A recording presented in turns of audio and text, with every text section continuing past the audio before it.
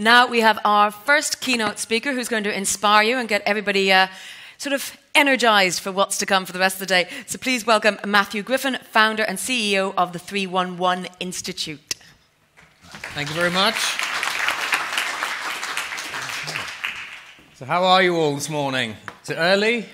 No. See, I was up at 5 a.m, so it feels like lunchtime for me. That's it. But that's just, I'm used to getting up at that time in the morning because I have kids. So as we start talking about sustainability, how many of you this morning had a coffee? Okay. How many of you thought, where did that coffee come from? This is a futurist game, frankly.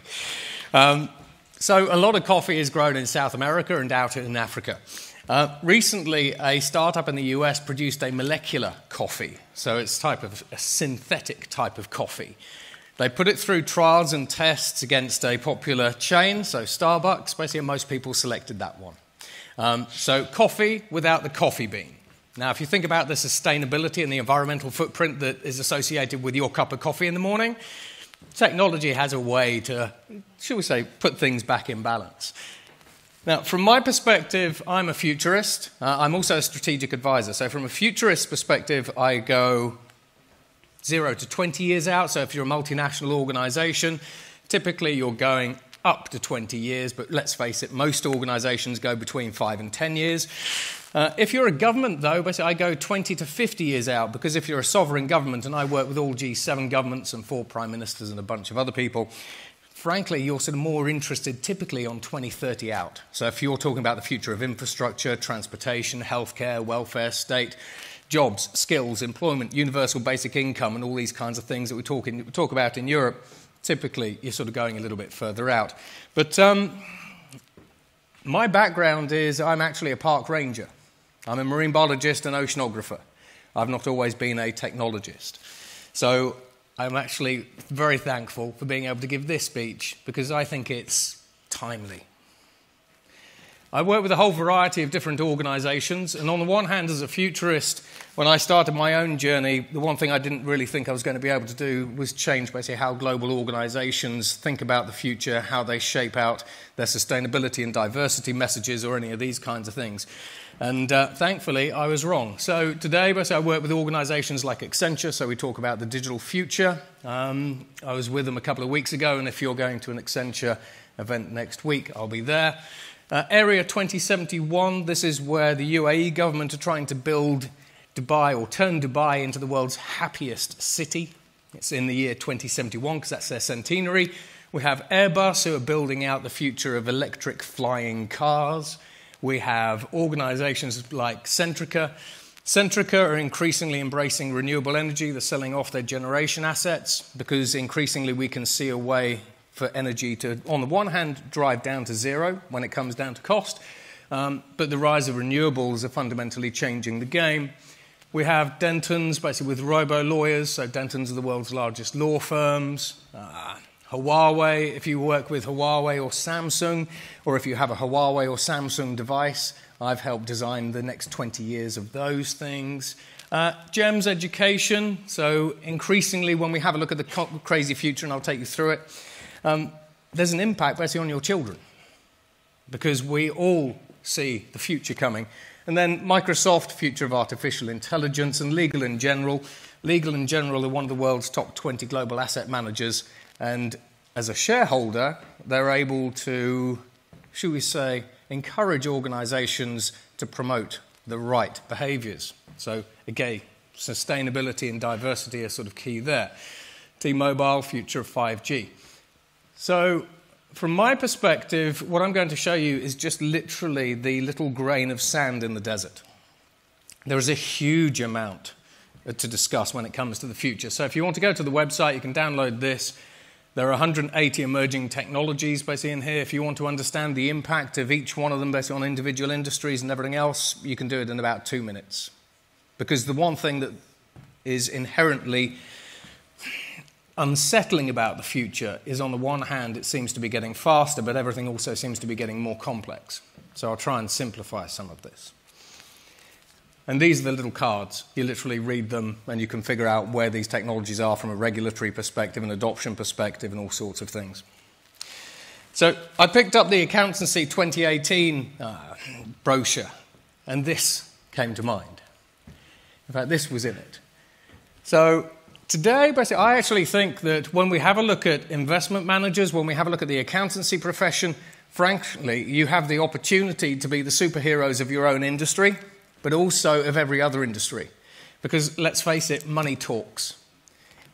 I've been into many CEOs and had conversations where a CEO said, we're happy with the business status quo because we are the biggest animal on the block. We don't want to disrupt our core business. Think oil and gas giants. They don't want to disrupt their core business because it's profitable. So as accountants, especially, you have a privileged position where you're able to go into organizations and present them with a different point of view, a point of view based on the balance sheet. And hopefully that aligns basically with sustainability and diversity and everything else. Basically, so we have a variety of different levers that we can use basically when we're encouraging organizations to do the right thing. But hopefully they do the right thing because. Now, in this particular one, the reason that this caught my attention is when we talk about hunter-killer robots. Firstly, they're actually here. We have fully autonomous hunter-killer robots thanks to organizations like Lockheed Martin. It's called a fully autonomous kill chain. The United Nations last year was due to have a debate on hunter-killer robots and banning them. But, and this could be legend, but this is what was reported at the time. At the time, basically, the United Nations debate on banning hunter-killer robots didn't take place because the Brazilian delegation had a query with the previous year's expenses. And so they hadn't paid. So as a consequence, the debate on hunter-killer robots didn't take place because, frankly, Brazil seemed to have a couple of queries about who pays for the donuts. So again, expenses, money. But how many of you feel that today we are moving faster than we did 10 years ago? Hands up. Most of you. In the balance of fairness, how many of you think that we're moving slower today than we did 10 years ago? As organizations, individuals, as society, as business, whatever it happens to be. Anyone think slower? No. Part of the reason for that is we have a huge number of technologies coming through. If I asked you what you could do next year with technology that you couldn't do this year with technology, and I was in the 1980s, you'd look at the computing power, and you'd typically think, well, computers are getting more powerful, so I can ingest more information, analyze more information, and with that, I can do more things. Data as a service, whatever it happens to be. Today, though, we live in a fundamentally different place, basically, where I'm saying to you, are you digitizing your business? Are you moving your business to the cloud? What else could you do with next year with technology? Are you embracing augmented reality, virtual reality, robotics, artificial intelligence? Are you doing anything with the blockchain? And all of a sudden, we've gone from you're trying to get your head around one type of technology and the impact that that has on your industry as well as the industries that you serve, and every other industry. And then when you start combining these different technologies together, you get some insanely powerful things. You take gene editing, you take a gene-edited bacteria, put it into a solar panel, you have a path to a solar panel that is 50% efficient. The energy industry has never, ever considered genetic engineering, basically, as a way to solve the global climate crisis. From a digitization perspective as well, consider this. As we all become more connected, as we digitize products and services, and as we digitize different things, from an adoption perspective, and you'll have seen this lots and lots of times, it took 75 years for the telephone to be adopted by 50 million people. Pokemon Go was adopted by 50 million new users in 19 days. Call of Duty was adopted by 100 million users in 7 days. So at what point, as all of your different industries digitize, at what point do we start seeing a multi-billion-dollar company built in a day, where they build their product, they push it out, and all of a sudden you have 1 billion people downloading it, or 100 million, or whatever it happens to be?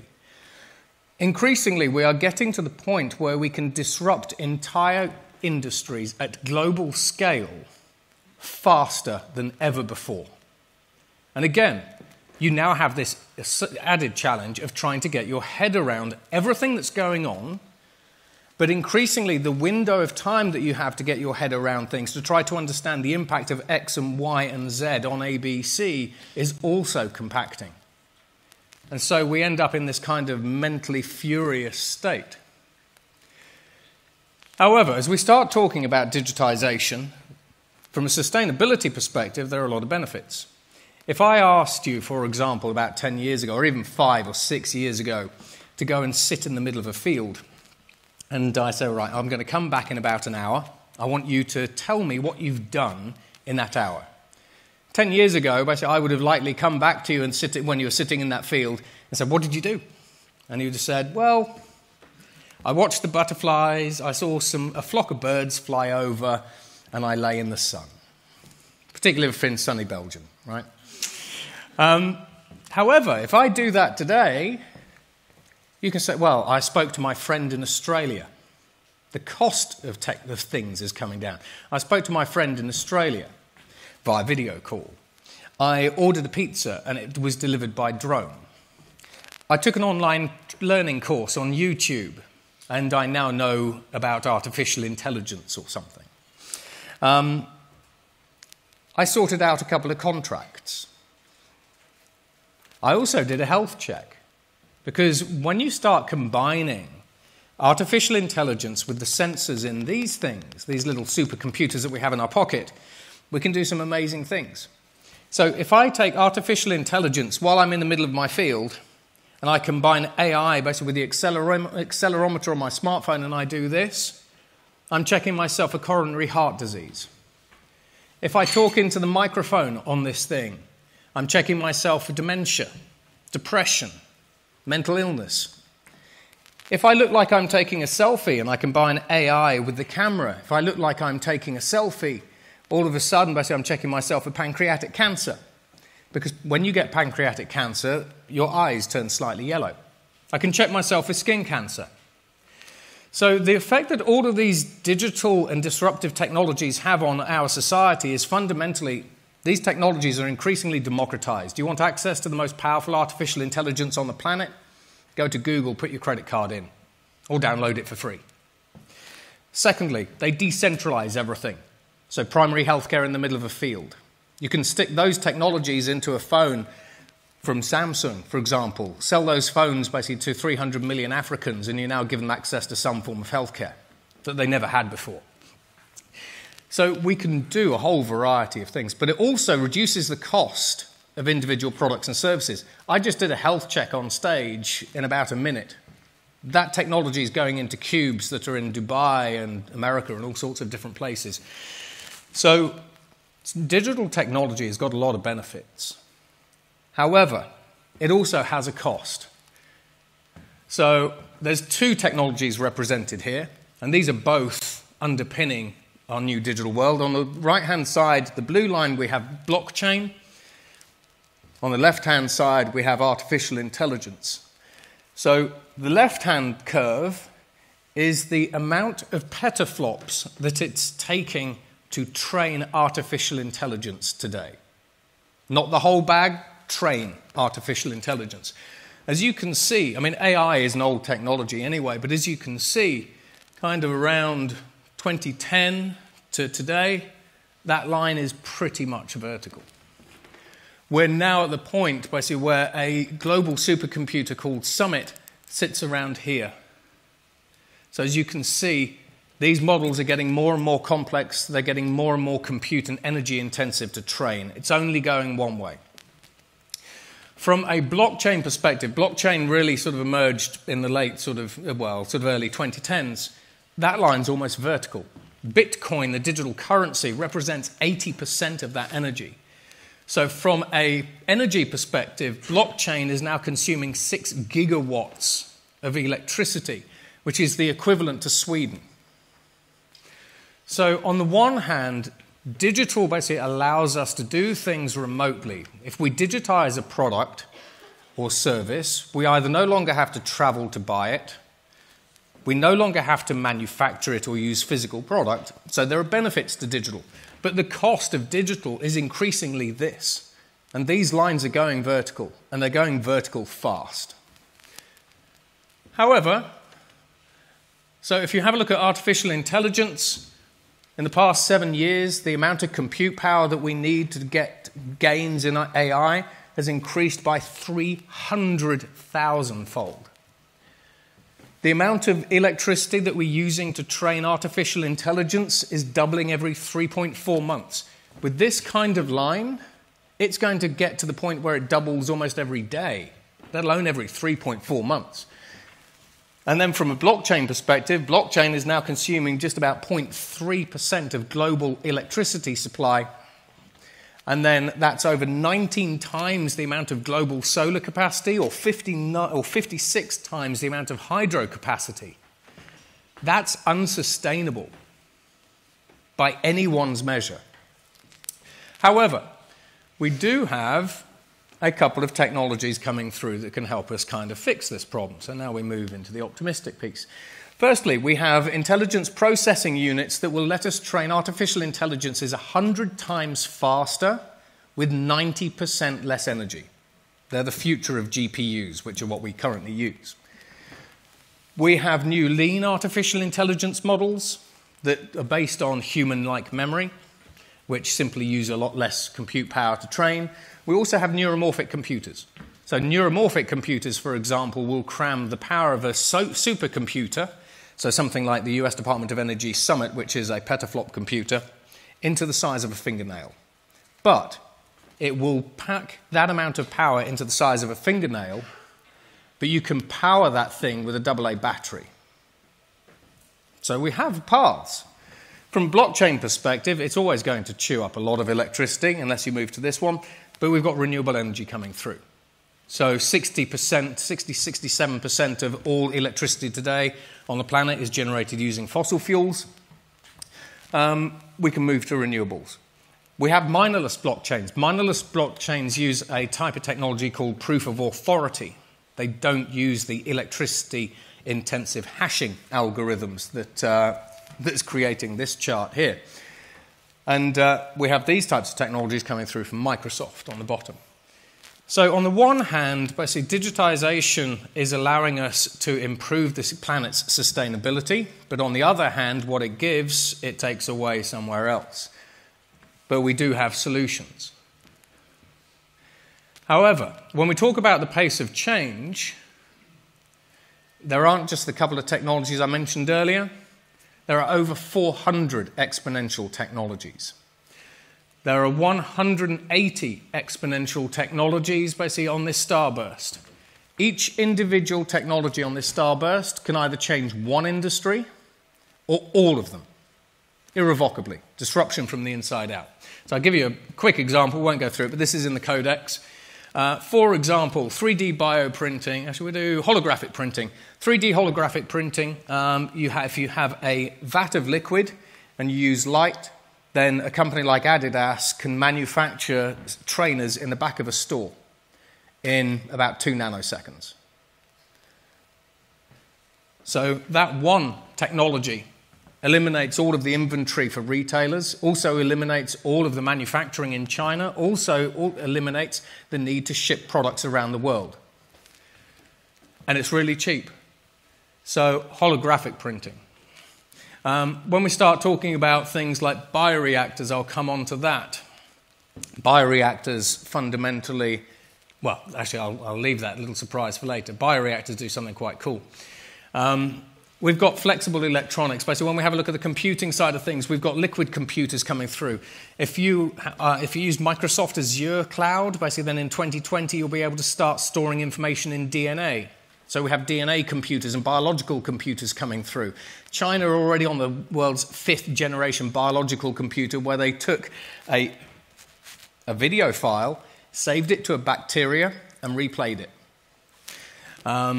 And we've got quantum computing coming through. Quantum computers need supercooling, so they're not particularly environmentally friendly at the moment, but they're 100 million times faster than today's computing platforms. We have nuclear batteries, we have quark energy coming through, structural batteries. So structural batteries are down here.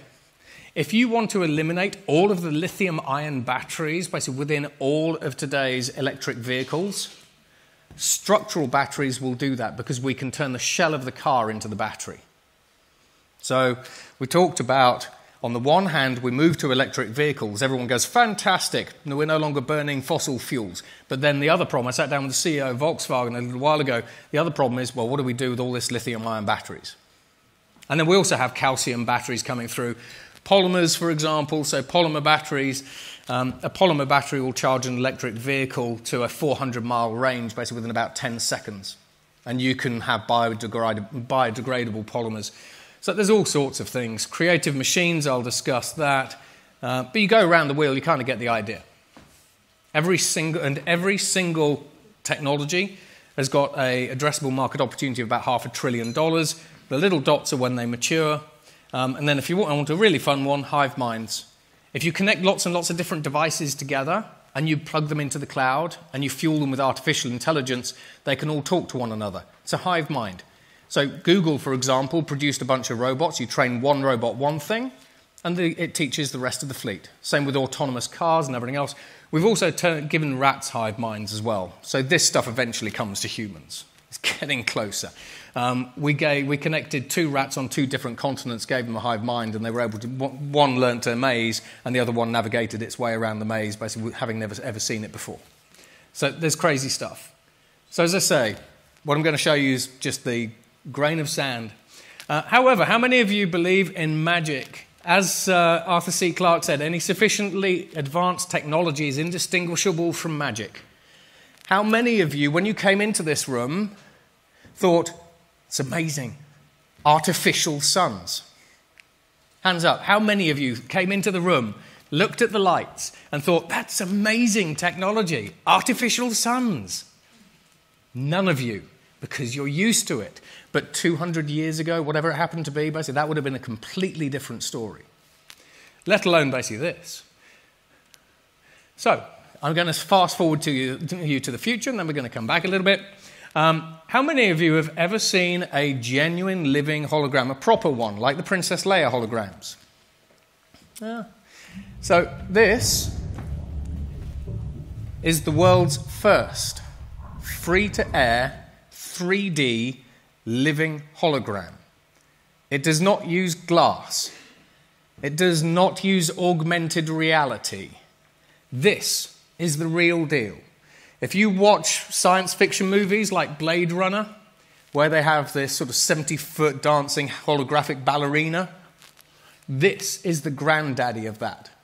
But remember, technology gets bigger, better, faster, cheaper. So today this is this big, tomorrow it's that big, then it's that big, then it's that big. Then the devices that generate it, basically, which are currently this big, start getting more and more compact. Basically, the technology gets better, the technology gets more ubiquitous, it becomes more off the shelf, it becomes cheaper, and then you're buying it basically from your local retailer. This is done using femto lasers, by the way. You can interact with them and all sorts of things. How many of you got children? As we talk about the Fast and Furious future. This is a fun Christmas present. How many of you would like to stream your children's minds to YouTube in real time? Yeah, hands up. How many? Yeah. See, look, no one's putting their hand up, right? Well, if you take some digital technologies, so we take artificial intelligence, we take a skull cap. Once the artificial intelligence has learnt brainwave patterns, you can do this. So what we have here is we have a bunch of volunteers that are looking at the shape on the left-hand side, and the artificial intelligence is decoding those brainwave images in real time, taking information from billions of human synapses to produce pictures. This is already being used in healthcare, but if it looks grainy, that's because it is. 3 years ago, you couldn't do this. Fast forward 3 years, and you'll be able to live stream much higher quality movies, basically from people's heads. Don't bother telling people what you did on holiday, just plug in basically to the machine and show them. And the Russians actually have that, which is rather freaky. As you can see, it keeps going. But again, the pace of technology is accelerating. So let's move on to sustainability. So what we have today basically is we increasingly seem to have a runaway planet, basically where we have more people consuming more resources than ever before, And despite our best climate change attempts, everything looks like it's going south. So we now have creative machines that can create and innovate products. What if you could come up with thousands of options for a single design without drawing, all of which meet specific goals set by the designer? And from those options, pick the one design that delivers on the most important criteria, the design you couldn't possibly have imagined. This is generative design, a technology that harnesses massive computing power, creating forms with precise amounts of material only when needed, achieving maximum performance while wasting none. The generative design can be about much more than simply training on alternatives. Prototypes can be scanned and equipped with sensors that provide real-time performance data that can be moved back into the design process, so the object, in effect, co-designs itself. And depending on the material and method the manufacturer chooses, the software can optimize the design for those choices. The things that limited us in the past, software, materials, manufacturing, no longer do so. With generative design, the world can look and perform any way we want it to. This is the next stage in the evolution of design, and it's happening now. So on the one hand, basically, that is about a type of technology called a creative machine that helps you design products that use the minimum amount of material to get the performance and the results that you want, whether it's a chair, whether it's a rover, or whatever it happens to be, and I'll give you a little insight into that in a moment. However, these machines at the moment basically are capable of iterative innovation. So you take a wireframe model of a drone, basically you put it into an artificial intelligence and you tell the AI that you want to create a drone using the minimal amount of material that has got these reliability and performance characteristics. The AI basically will do tens of thousands of simulations a second and it will come up with the perfect drone. And then you just pick one and you can 3D print it off in the back. Eventually, over the next couple of years, these will get to primary innovation, then disruptive innovation, basically where they're doing the thinking, they're understanding basically the problems to solve, basically, and they are starting to run things through. So we already have these machines that are starting to create new compounds, new healthcare drugs, and all kinds of stuff at a very basic level. In Australia, basically, they used one of the machines to create a flu vaccine, which has now gone to human trials, and it's better than anything else that we could have, that the Australians have come up with. However, if your children are being taught robotics, because robotics are the future, what about this one? They're not being taught this. So what we do is, increasingly, we can take a product, whatever the product is, doesn't matter whether it's carpet, chair, cars, we can put sensors into those products, we can give those products a task. This is from the University of Norway. This robot was tasked with moving from one side of the floor to the other side, and it had sensors in it. Information about its movement as fast as possible. Information about its movement is fed back to an artificial intelligence that runs thousands of simulations to try to create robot version number 2 that can move from one side of the floor to the other side of the floor as quickly as possible. A human would be able to do this, but it takes a couple of months. The AI is here. It's a lean artificial intelligence. We're not talking supercompute power. The AI designs the robot and then sends that design to a 3D printer. We don't have to send it to China any longer or whatever it happens to be. The 3D printer prints it off using the minimal amount of material, which, by the way, 3D printers themselves cut out about 80% of waste, let alone anything else, and they allow you to create tailored products on demand and all sorts of things. But if you swap the 3D printer for a 4D printer, where 4D is time, and we did this with MIT 2 years ago, what you have is you have a self-evolving robot that can print itself, so manufacture itself, and walk off the printer. If your children are being taught robotics today, this is a field called evolutionary robotics. This is advancing very, very quickly. That's a whole conversation in itself. However, back to sustainability. These things are so good that General Motors recently used a creative machine to shave off 50,000 pounds of weight from its cars. NASA, when Autodesk went to NASA basically with the technology and said, look, we think we have a better way to help you design lunar rovers, NASA went, well, frankly, the only thing we really care about is weight. because we take a heavy thing, we put it into a rocket, we shoot the rocket into the sky, and the heavier that thing is, the more expensive it is for us to launch it. And they said, the only way that we're going to be interested in anything that you have to say is if you can cut 20% off the weight of our lunar rovers. And frankly, we've got hundreds of PhDs, basically from Jet Propulsion Lab, basically who have been doing this for years, and they are the experts, so go away. And they sent Autodesk away with a flea in their ear. Autodesk came back 2 weeks later and said, we think we have something. NASA said, have you saved 20% of the weight off of our rovers? And Autodesk went, no.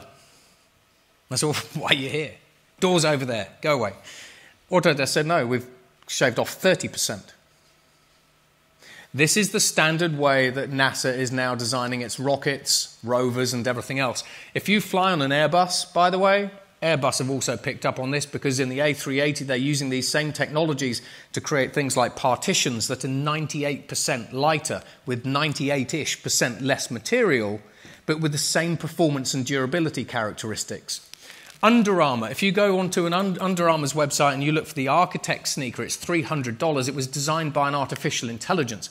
But because everything gets faster, Under Armour used to take 18 months to come up with a trainer, so the idea for a trainer, and then put it onto the shelf.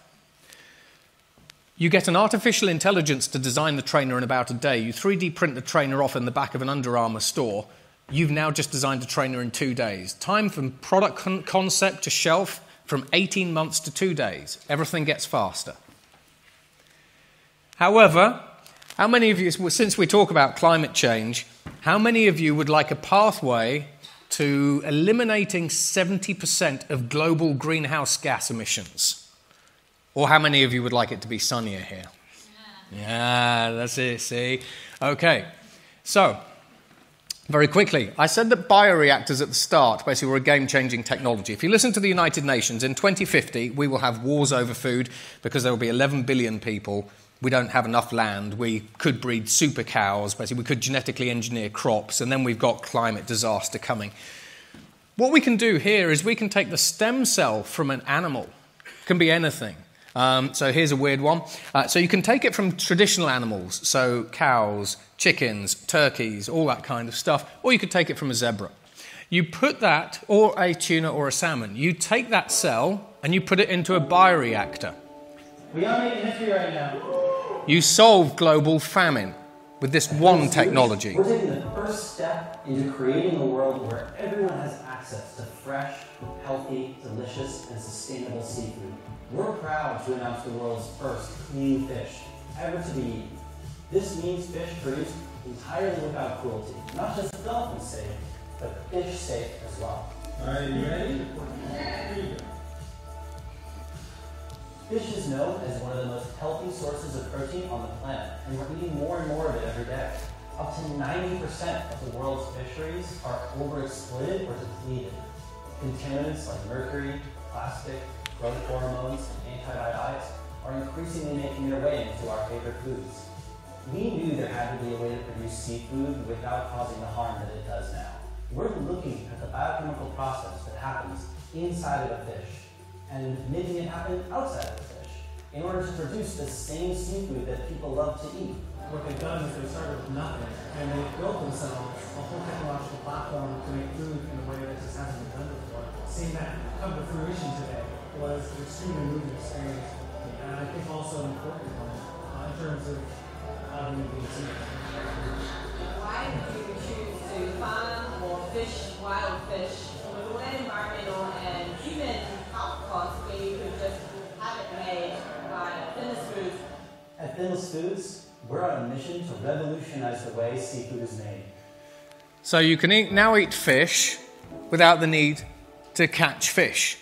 If you apply this to cattle, and we have a bunch of companies doing that. China just bought $300 million basically of what we call clean meat. Cattle contribute 20% of all greenhouse gas emissions. Plus, we give the people the land back. Communications, everyone and everything basically is being connected. So we have 12,000 low Earth orbit satellites going up into space now. The other 3.5 billion people on the planet that aren't connected today will be connected within the next 10 years. That either doubles your customer's total addressable market opportunities, but it also means that some of the problems that we see with digitization either accelerate, so we need new solutions, but then similarly, a lot of the digitization of products, like the digitization of food, basically can now proliferate much, much faster. Construction. So on the one hand, construction, concrete, contributes about 10% to global greenhouse gas emissions. If you remove Portland cement and you put in fly ash, you now have what we call green cement. You can now eliminate basically the carbon emissions associated with making Portland cement. That's 10% of global greenhouse gas emissions. However, so what we have is we have new ways to produce new concretes. There's loads of this stuff, but anyway. However, if we now combine that technology with 3D printing, where we can only print and only make what we need, we can now start 3D printing houses. You don't need to transport basically the same type of materials to site. In Dubai, we are building an 80-story skyscraper using this technology. In France, we have people living in 3D printed homes. In Holland, they are printing a village. Down in South America, they are 3D printing an entire community in a day. So artificial intelligence can design the building, the robots can print it. The cost of 3D printing a 4-bedroom house is $24,000, and you can do it in 8 hours. This also helps solve the global housing crisis. Energy. We all know about renewables, and I won't go on about this too much, but we currently, the most solar panels that you buy from IKEA are about 17% energy efficient. The record for silicon-based solar panels from an efficiency perspective is 27%, held by the Japanese. If you trade a silicon solar panel for a Perscovite solar panel, you get to 32% solar efficiency. If you now put bacteria into that solar panel, you get to 50%. If you put graphene on top of the solar panel, you can generate electricity from snow and rain. But then if you capture the heat, the waste heat from the solar panels using a tiny technology called carbon nanotubes, which no one would pay attention to on my starburst, you can get to 80% solar efficiency. At this point, the energy revolution basically takes hold, and at this point, why would you be buying oil and gas? And the oil and gas industry basically is on a decline. Energy optimization, however, digitization again, basically if we take an artificial intelligence, basically we set that AI loose basically in a Google hyperscale data center, help it learn the patterns. Google managed to reduce the energy usage of their data centers by 20% within 2 weeks by turning on AI. So now, when you have a look at energy generation, for example, 70% of greenhouse gas, well actually no, it's not 70%, it's about 40% of global greenhouse gases come from energy generation. We have a way to get rid of that. So we move from fossil fuels, polymers, wireless charging, structural batteries, that gets rid of lithium ion. We can 3D print lithium ion batteries as well, so we can increase their energy density basically without increasing their size. Printed lithium ion, by the way, means that we all of a sudden can have electric aircraft, bio batteries, where we turn bacteria into batteries. There's all sorts of electricity generating things coming through. Healthcare. Digitization of healthcare. Basically, we have robots basically like these that are increasingly allowing us to treat people in remote areas. A robot recently performed a remote heart surgery on a patient that was 30 miles away. So now, basically, if you're building a hospital, this is just in there for a bit of fun. If you're building a hospital, you could literally have a staff of surgeons here delivering primary surgical healthcare to people in Africa over 5G networks or whatever it happens to be. We can 3D print human organs. So we're already 3D printing human skin, cartilage. Increasingly, we're 3D printing miniature hearts. So in the future, no one needs to die. If you have a heart attack, we just 3D print you a new one. This is all up and coming. The timeline at the top, basically for some of these artificial organs, basically is about 2035. I'll switch that. Retail, basically, so on the one hand, retail, we actually have, so from a retail perspective, we can eliminate inventory, we can eliminate shipping and logistics completely. When we have a look at dyes, so this is where we use gene editing technology. If you go to India, basically there are rivers in India, when you say to people, what's this season's colours in New York? They say, red. And they know it's red because they can see all the toxic dye basically in the rivers around India. So using gene editing, basically we've now been able to genetically engineer bacteria that can produce any of the colour basically that's in your garments. So genes, basically whatever it happens to be, we have a way to help the fashion industry become more environmentally friendly. We can also 3D print leather, just in the same way that we can 3D print buildings and everything else. The leather industry is worth about $3 billion a year, just in the US. However, when we start talking about 3D printing things, this is the holographic technology I was talking about earlier. Remember the impact of this. Adidas produce hundreds of millions of trainers a year. What happens if you no longer need to ship them or hold the inventory?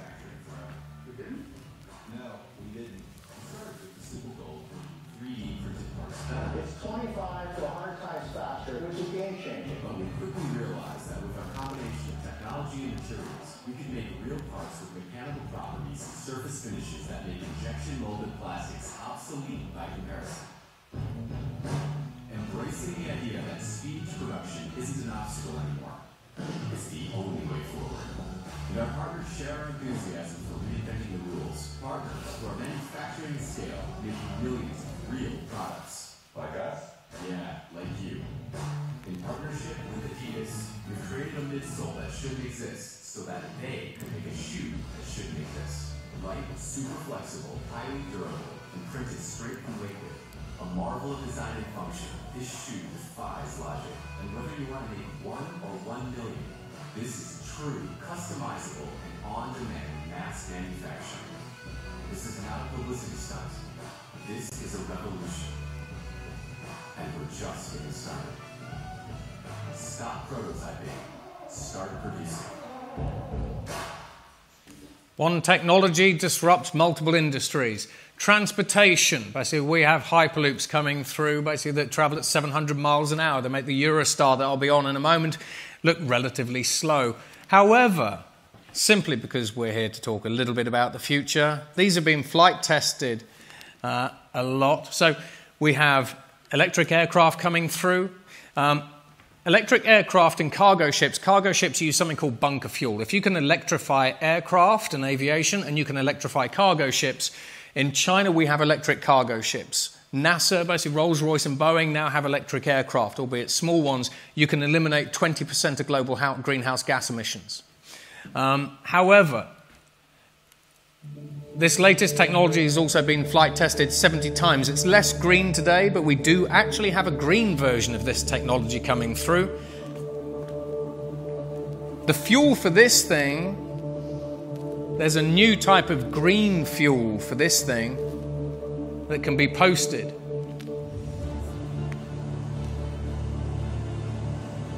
But when we talk about the commute, basically from X, Y, and Z to Brussels, how would you like that commute to be faster?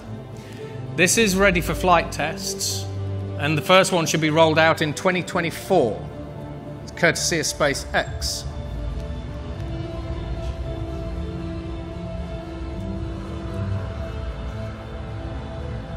As I say, it's not that green, just for a bit of fun.